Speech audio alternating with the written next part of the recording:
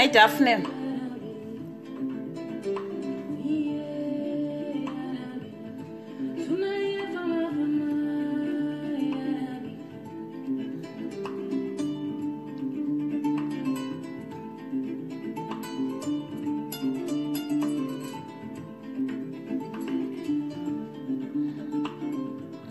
Hi guys, it's very late here where I live, of course. I don't know where everyone is. So I got agitated, you know what, like a bit irritated about something. And I thought I just have to bring it into some attention. Because I made a video last week, of course, and not everyone was agreeing with what I was saying in that video. But I just want to show one or two things about a discussion that I had with a colleague.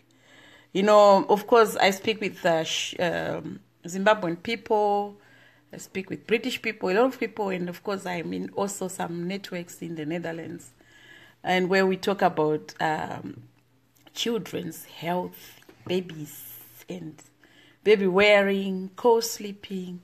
So I wanted to show you a post that I saw this afternoon, and it got into my attention, of course, was when it comes to sleeping with babies in Africa, you know. Okay, if you read this part, I hope when you're watching, even tomorrow, you take your time later, just read this very well. The idea that co-sleeping is inherently dangerous for babies is an urban myth. Generations of parents have been made to feel guilty if they cuddle up to their children at night. Even though they may get more sleep, breastfeeding is easier. Crying rates are drastically reduced, right? Babies breathe more steadily. Sleep hormones are stimulated. Baby's core temperature is regulated by skin-to-skin contact. Parental confidence is boosted, and it becomes possible to react swiftly in a crisis, right? So what irritates me is that these things, we have been practicing them in Africa for decades, and of course all mamas practice such things. And what happens in the Western cultures is they kind of maybe not believe, but they know that these things have been practiced when they were young. When long back in years ago, decades ago, of course, until people like Queen Elizabeth came with prams on wheels. They introduced new things and start doing researches. So after some researches, I think people tend to then change their ideas of, they kind of forget their feelings, you know, how they feel, parents who are following some system, who are being coordinated and being told this is not what you're supposed to be doing, this is what you're supposed to be doing in the following systems all the time. Then they forget to sense their feeling. They forget the sense of feeling.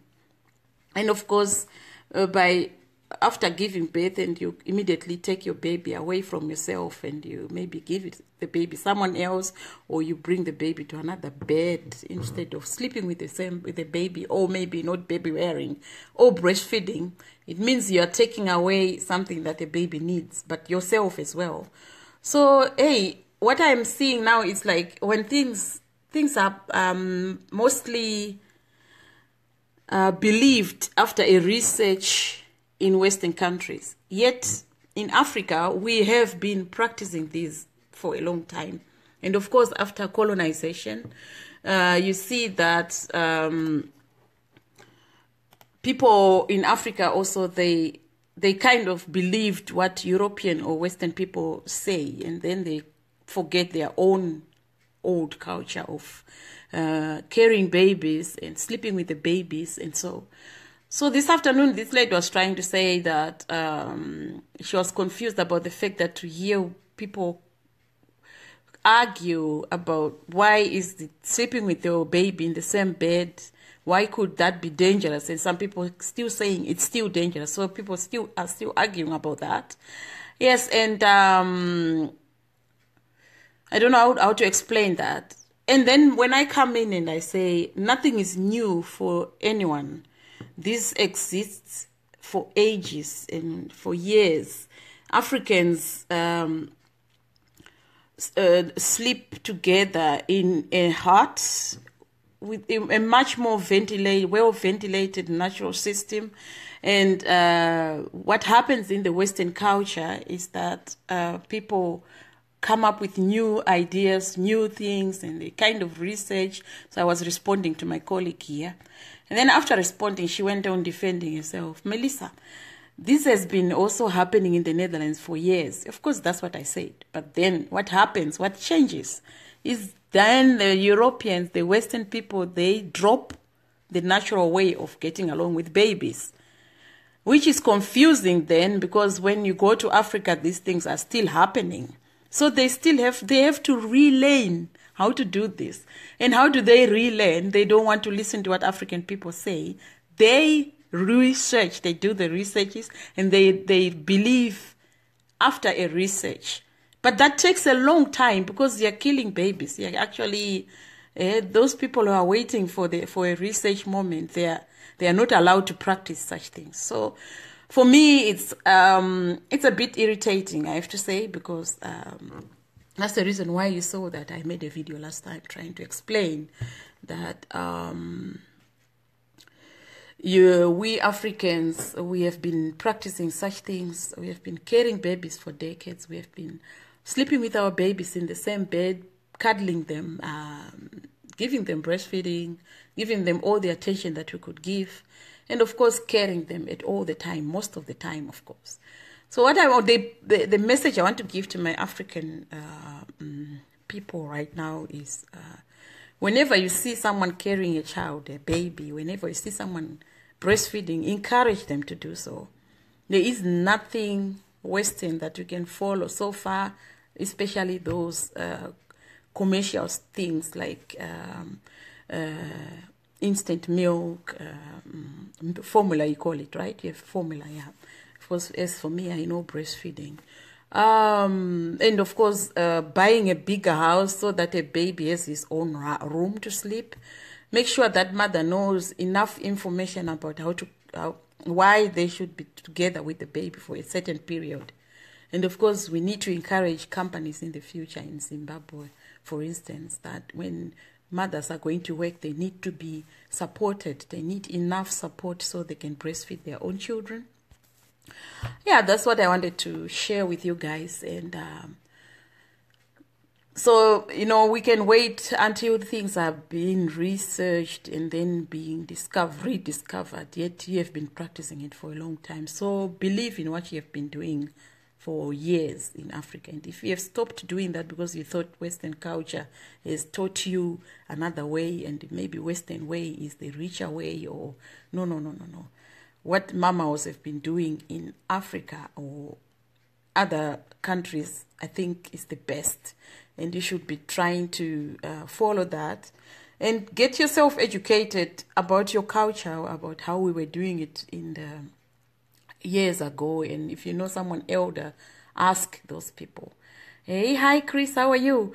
So yeah, I get irritated so much about what happens in the Western countries, and they keep on researching about breastfeeding, baby wearing, co-sleeping, and discussing endlessly about it. And then one is allowed to do so, the other one is not allowed, and the commercial companies in between and things like that. So yes, so we need to teach our African people to keep the natural way of getting along with the babies. That's all I wanted to say. And we hope the Europeans are still going to keep learning and do less research and start feeling instead of thinking with your head.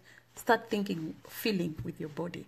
And when you give birth to a child, you can actually feel, you can sense the baby if there's anything, So yeah, that's what I wanted to tell you guys. I don't want to make my video very long, and it's been almost 10 minutes, 15 minutes, and I'm tired. Yesterday I had a long night. But anyway, this is the information I wanted to pass And thank you so much. It's about co-sleeping. Co-sleeping is like a mother and a baby. They sleep close to one another when the mother is breastfeeding. And when the mother just gave birth, you don't want to keep on walking from your bedroom to another bedroom to feed your baby. And keep on walking. Because the babies, when they just born, they cry a lot. So that's rather stressful. And that's also stressful for the relationship. And I think a man who is educated about the birth of his baby, especially when you live in the diaspora, it's very important, even in Africa, no matter how many women, how many parents are there to help you, get involved in how when the baby is born, when your wife is pregnant, and make sure you have information about how natural you can get along with your own family, which is very important. So, thank you so much. My name is Melissa Budding. I'm very tired and morara shakanaka. Bye-bye. Love you all, and that's why I give this information as well. Not because all of you, not because you don't know, but we sometimes look too much up to Western cultures, yet we already know so much, and we have to believe. You have to believe in yourself. And you have to research again on what we are doing very well in Africa. And for my European friends, I think you can learn a lot from African people and don't look down upon them. And you African people, make sure you stand strong. You know what you're doing is already okay. When you're doubting, make sure you get into a discussion and you find out what it is that is missing. Very important. Okay. I talk too much again. Tete mucha. Bye-bye. Take good care of yourself. Love you.